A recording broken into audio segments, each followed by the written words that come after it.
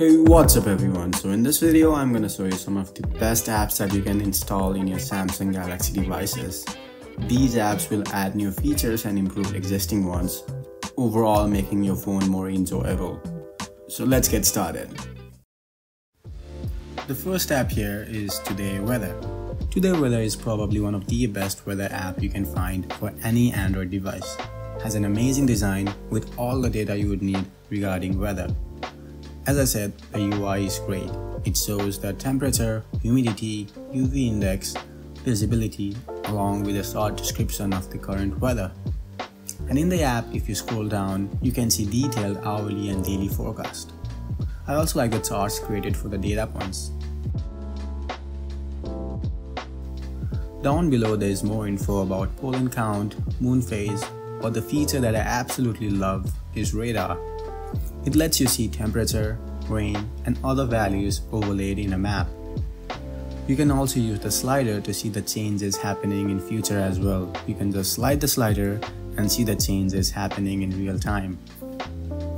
Really good feature, makes planning trip much easier. Lastly, there's also option to choose between different data sources, including dark sky. There's also a variety of widgets to match any of your needs. You can choose between daily, hourly, or a big widget with all the information. Overall, this app provides a lot of value.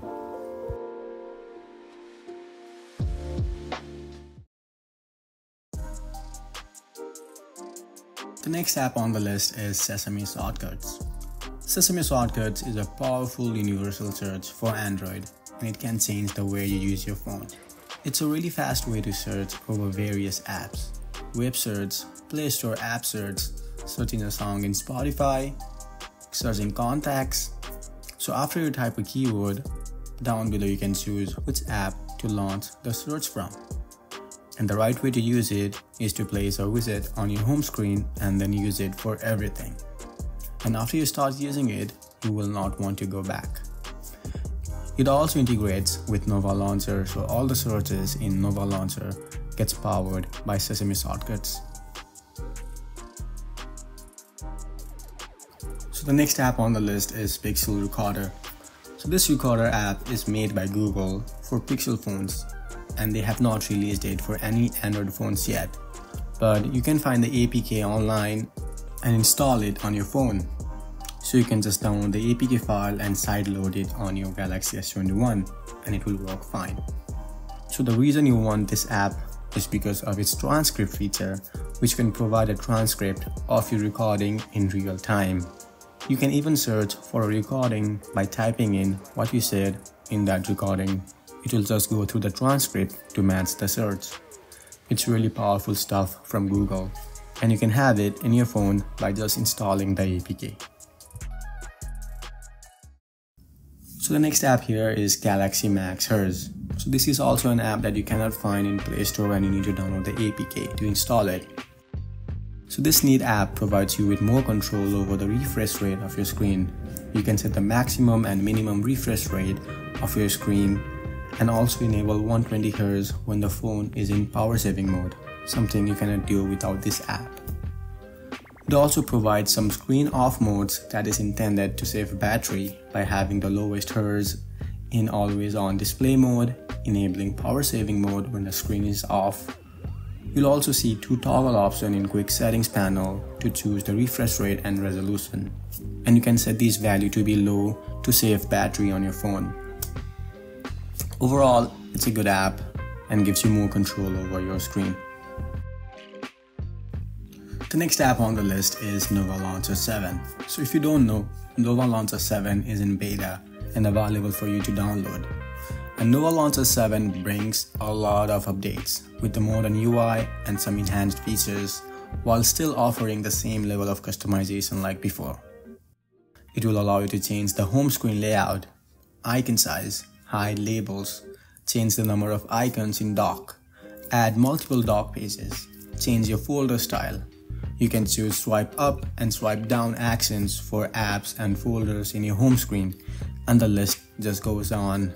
You can check out the settings menu for all the customization options. There's also just a support to to launch your accents on the fly. So you can choose gestures for swipe up, down, double tap and click, and many more. This app really allows you to tailor your phone to your needs. However, you might face some navigation issues while using custom launcher with gesture navigation. And if you get annoyed by it, you can always switch to bottom navigation buttons and it will not exist. The last app on this list is Package Disabler Pro. So Samsung phones come with a lot of bloatware installed, and there is no way to completely uninstall them, but you can disable them so that the app is not accessible in your phone, which is very close to uninstalling. So just open this app, go to menu and click disable all bloatware, and you'll disable all the stuff that you don't need, including Bixby. So after you do this, there will be no way to launch Bixby in your phone and it will never show up again.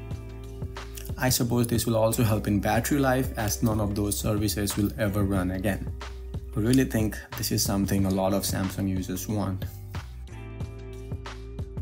So this might disable some of the features that you actually use in your phone. So for me, the live wallpapers were disabled. So if that happens, just re-enable it and it will work fine. So that's all for this video, guys. I hope you guys found some apps for yourself, and I'll be coming out with a lot more good videos for your phone. So do subscribe. See you guys in the next one.